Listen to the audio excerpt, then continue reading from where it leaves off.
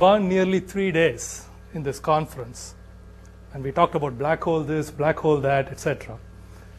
Not once did anybody say that these are black hole candidates. As far as I know, everybody just takes it for granted that they are black holes. But how do we really know that they are black holes? I mean, let's just ask, what do we know? We know that they're compact. They're producing all this, bright radiation, X-rays, etc., etc. And you can get some rough idea of their size. They're probably less than a few Schwarzschild radii. This we are pretty confident. And of course, they're all massive. Greater than 3 solar masses, we know that we cannot make neutron stars. And so we kind of by default, we call them black holes. But at some point, we have to kind of step back and say, can we find some kind of proof positive that they are black holes? And you all remember, the way we define a black hole is an object in which all the masses collapse into a singularity and leaves behind this event horizon. Stuff can fall in, nothing comes out, no surface. Can we actually verify this? And I think this is a basic and important question. I'm not saying it's a central question in this field, but it's something that we really need to wrap up, even while we are talking about all the good stuff that we discussed at this meeting. And accretion actually is a very nice way of trying to explore this question, because the very good thing about accretion, in fact, Andy made this point, that gas which is radiating is right close to this black hole. It's right near the horizon. So, here is all this gas. And mostly I'm going to be talking about X-ray binaries today. I will have a little bit to say about the galactic center. Okay, so there's all this gas coming right to the center, and the gas certainly can tell the difference, whether it's falling into a black hole or it's falling onto, let us say, a neutron star, or a big fat neutron star with a surface. And we are getting radiation from that region, right near the center. And so, one thinks that in principle, by interpreting what we see, we ought to be able to tell the difference between objects that have a surface and objects that don't, namely that have a horizon. And X-ray binaries have this additional advantage that we have these two kinds of binaries, a large number of neutron star binaries and a pretty good population of black hole systems, or rather black hole candidate systems. And so we can look for differences. This is a nice control sample, and this is the guy that we want to study. So that's kind of the motivation for all this. Surprisingly, this whole question, can we tell whether these guys have got horizons? For some reason, I think people had not really considered it seriously until Mike Garcia, Jeff McClintock, and I just, posed this question to ourselves. Can we use what we know about X-ray binaries to look for evidence of the horizon? That's where this game started in terms of a serious study. And I'm going to spend some time talking about the argument that we presented, the data we presented, and where we have come so far.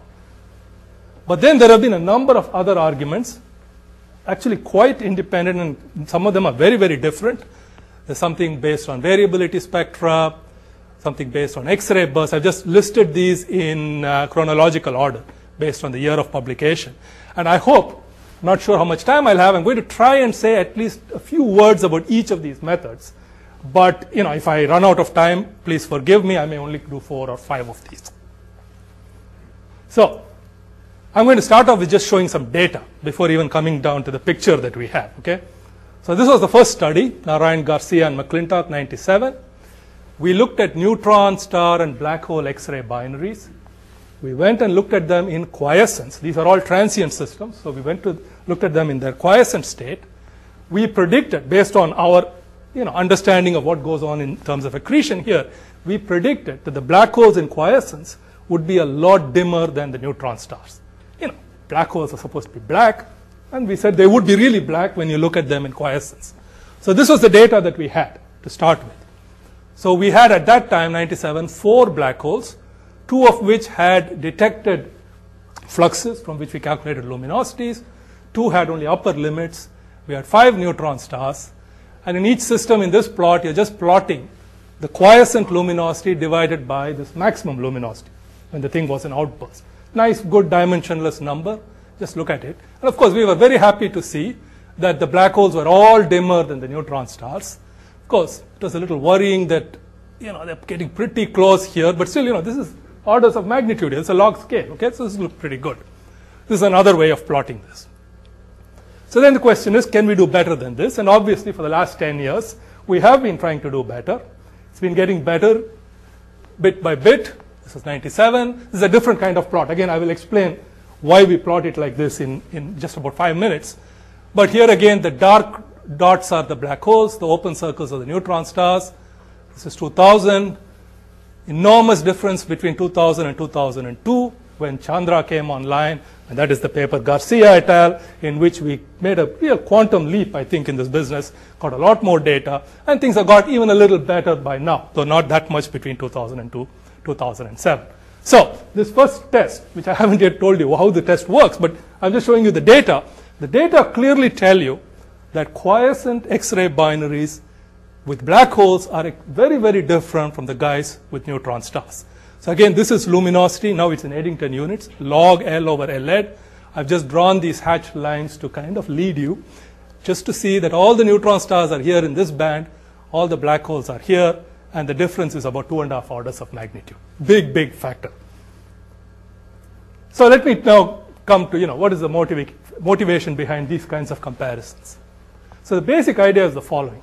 If you've got accretion and the gas falls on an object with a surface, then that surface will radiate. I mean, we all know this. For the standard thin accretion disk, if you drop gas onto a mass m of radius r, roughly gm over r is the amount of energy you release per gram.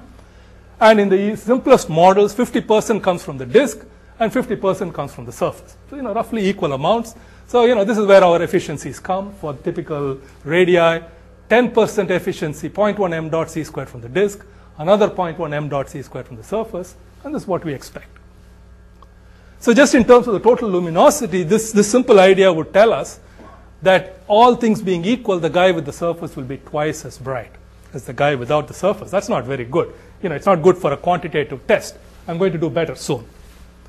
But it also says that the system with the surface will have two kinds of radiation. There'll be radiation from the disk of the kind that Jeff described, nice black body radiation, multicolor, etc. And there'll be some other kind of black body radiation, black body-like, coming from the neutron star in this case.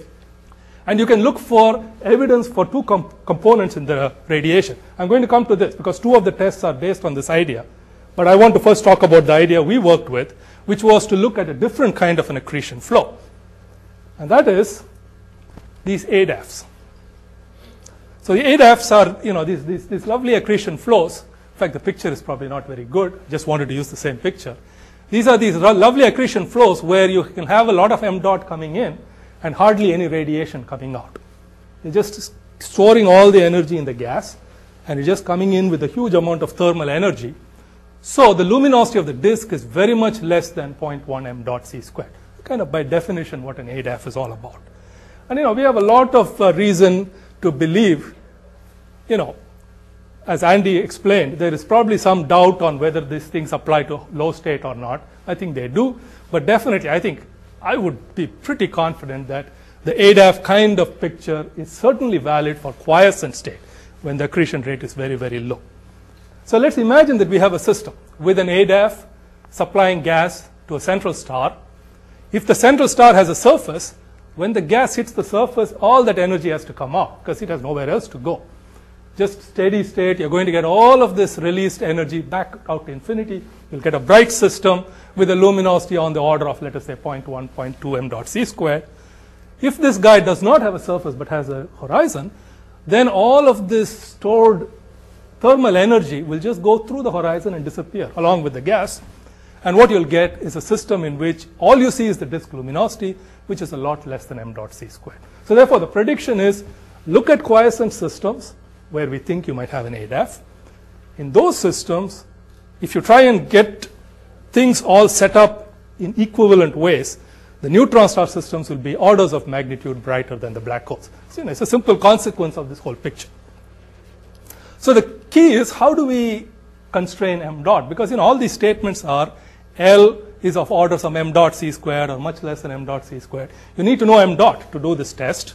And I'm going to give you two kinds of arguments. The galactic center, I'm going to give you an argument in which I actually know, at least I have some constraints on m dot.